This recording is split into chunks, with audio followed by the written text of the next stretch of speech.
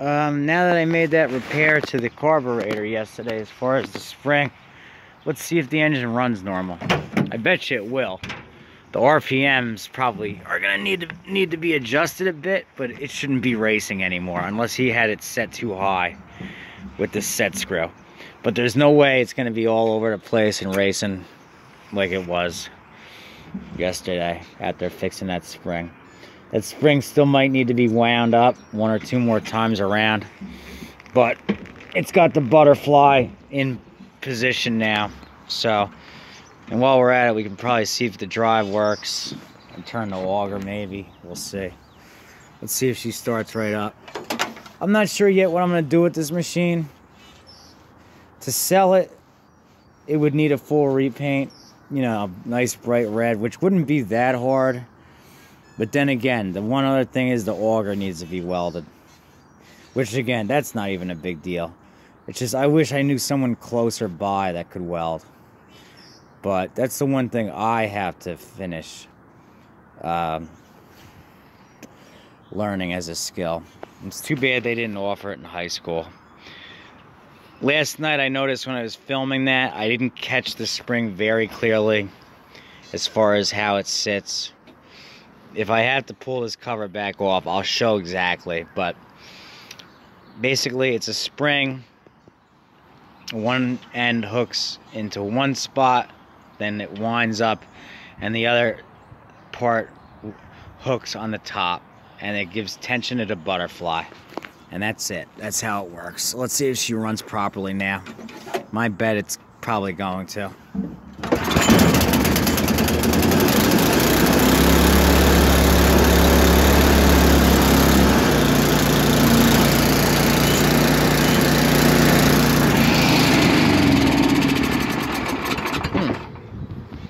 Oh, is the fuel shut-off off? Yeah, fuel shut-off is off.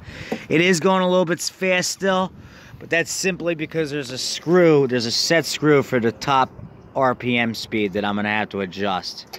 So the high and low RPM speeds are going to need to be adjusted, but it's not running all over the place. So now I can bring it down to here and it'll be at 3,600. All right, fuel was off. 1, 2, 3.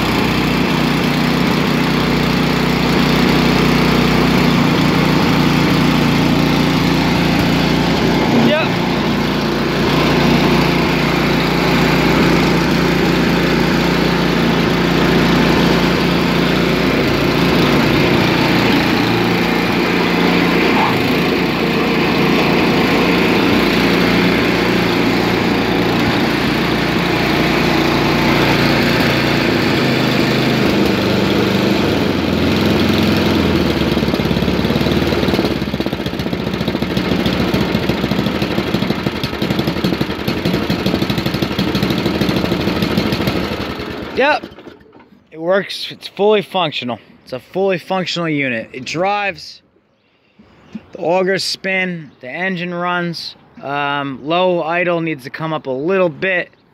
High speed needs to come down a little bit. All I gotta do is fix this recoil so it goes in, back in all the way. I do remember mentioning, he mentioned it leaked. The fuel shut off was off. If it does start to leak, then that would just mean needle and seat. I'm not gonna be out here. Yeah, all right, I'll leave the fuel thing on for about 5-10 minutes and see if it does start to leak anywhere. If it does, then that just means that there's one other thing I gotta deal with. It would most likely be the needle and seat of the carburetor. The seat and then the needle is not sealing against the seat to shut the fuel off, or the float has one, you know, it's one of them old brass floats and it's got a hole in it and it's sinking and letting too much fuel in. So we'll give it a couple minutes, see if it starts to leak gas. If it does, that's an easy enough fix too. If it doesn't, good enough. It has no key, it doesn't need it, it shuts down this way, no big deal, but it's another good Tecumseh engine. And it has provisions for the electric starter, which means The flywheel has the teeth. I don't know if the flywheel also has the magnets. For a light that's either, is that where the light would have went? No, light would have gone here. This, on these older ones, when they go even older back, they had a key switch up here. They got rid of it and put it down here by then, but they still had the spot on the dash for it. So right here they had an on-off key. So I'm gonna give her, it's not leaking gas yet, is it?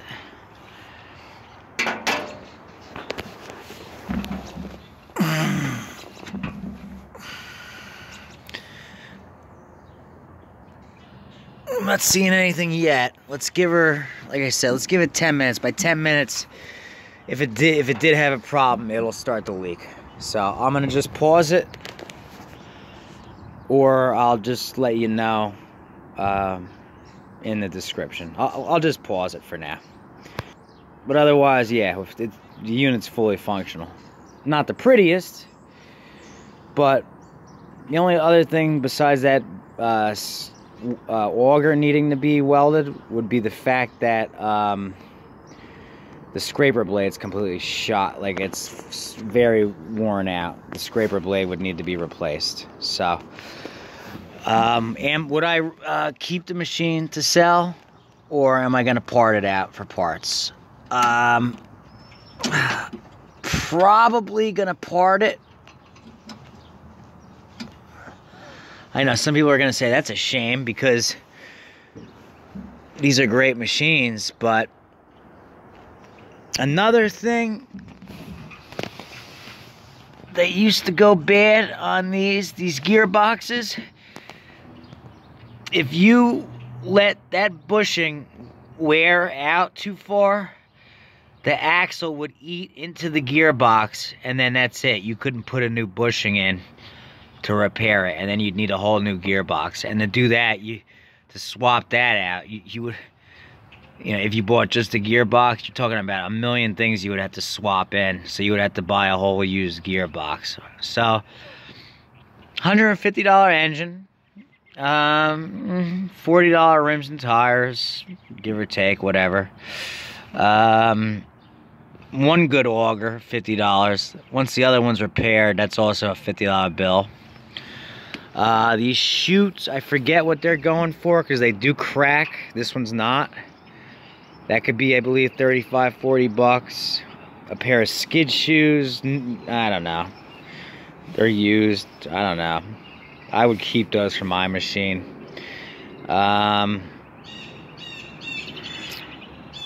Friction disc is working. The belts are working. Those are good spare parts for mine. Anything else specific that goes bad? Also, this was definitely a switchover year because these handles were white on the older ones. See how these are white? These were white too.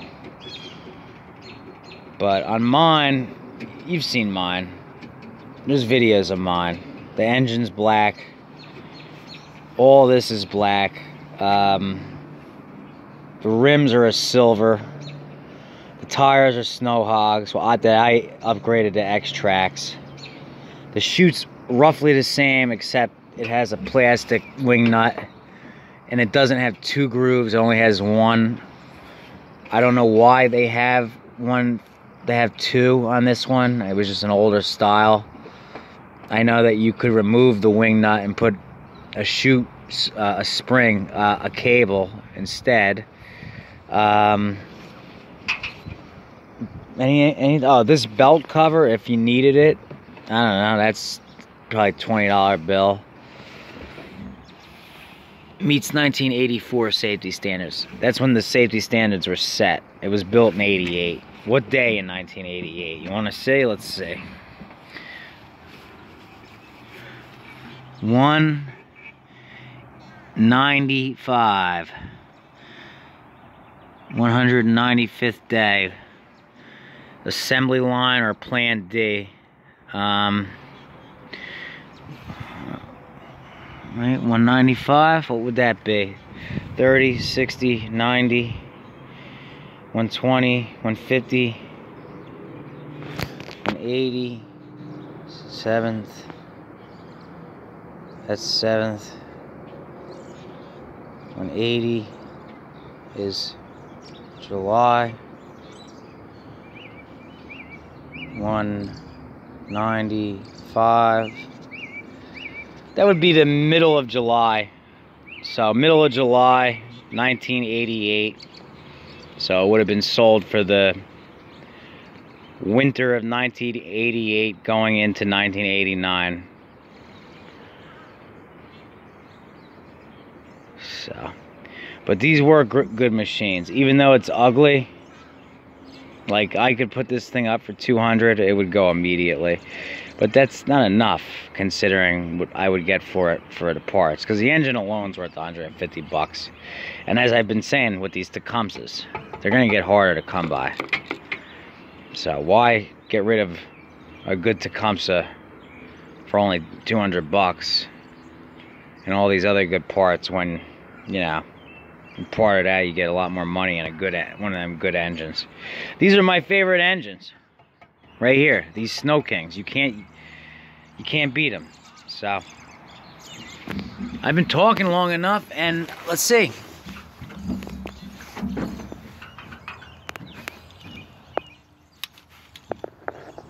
No, it's not leaking. Not that I can see. If it would have been leaking, it would have started dripping. And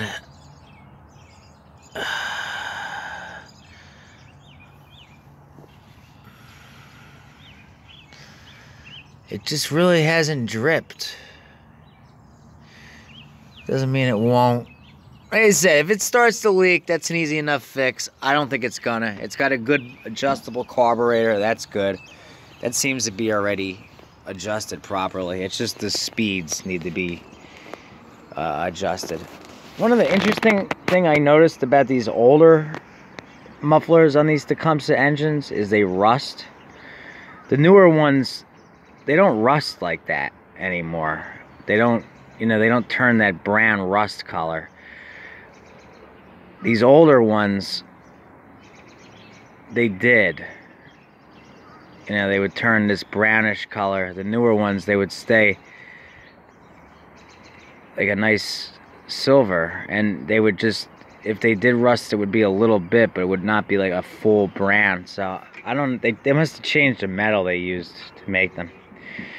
They did change the style of the way they made the muffler later on. Instead of it just being one little piece here, it was more added metal. It was kind of curved. It's electronic ignition, not points. 88. It's a good machine though. Okay, I'm done standing here, so I'm gonna cut the fuel off now so it doesn't leak in case it does actually leak. And that's it. She's good to go. So now, all I gotta do is adjust the RPMs, and then I'll get that one auger welded, whether or not it's taken off and sold for parts, or kept as an entire unit. But yeah, if I was to use this machine, or if I was to buy this machine, I would put tire chains on. I would either put tire chains on or change the tires, or both. Change the tires and put better. Change the tires and put tire chains on. But whatever, it's a good running engine, doesn't smoke. Winter engines in general, they don't get used as much. You know, you use the snowblower like 3 times a year. So residentially, you know, it might get used maybe 9 hours a winter. Commercially, you know, it might get used 100 hours a winter. So that's why a lot of these engines, you still see them around. They last longer because they get a lot less use.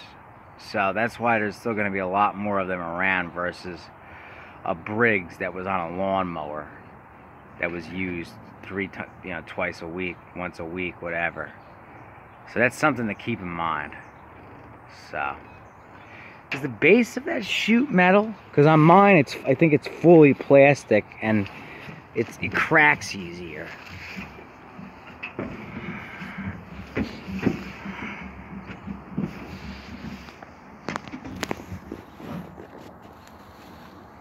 it does have a metal ring. I think mine, I don't know, is mine metal too, or is my ring plastic? I'll have to check, because I know on mine, sometimes they'll start to crack a little bit around the base. This one has 0 cracks at all on it. But see, this is a plastic chute from 1988. It's not broken, it's not cracked. It's just a quality plastic. So, you know, there's nothing wrong with using a plastic chute. It's just as long as you use a quality one, you know. Because, you know, there's that whole debate on the snowblower forum about, oh, the snowblowers, the plastic chutes are garbage, and the metal chutes are way better. Not true.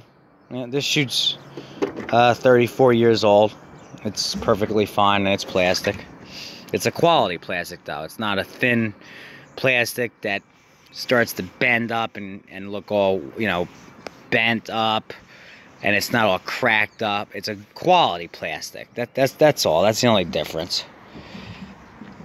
Because they made these snowblowers, these same snowblowers, there's ones a little bit older. This is the first series. This is the Series 0. They had a metal chute, but the metal chute was shorter. So when they came out with the plastic one, they made it taller. So these throw really good. These Snapper snowblowers, they throw really, really good, and they eat the snow. They devour the snow really well. I know from the ones I've owned. These things are beasts. So, yeah, it's just unfortunate it looks ugly. Because new, this machine was $1,500 in 1988. You know, cleaned up. Like, if this was repainted and looking pretty, this is a $500 machine all day. $500-600 machine all day. As it stands looking like this, the most you're going to get is $250 if you're lucky. That's why I'm thinking about just parting it out, because you got a $150 motor right there. And then you add 1 or 2 more parts and you're already at $200. And people are looking for these buckets because they warp back here. This one, it's not warped on this side. A little bit there.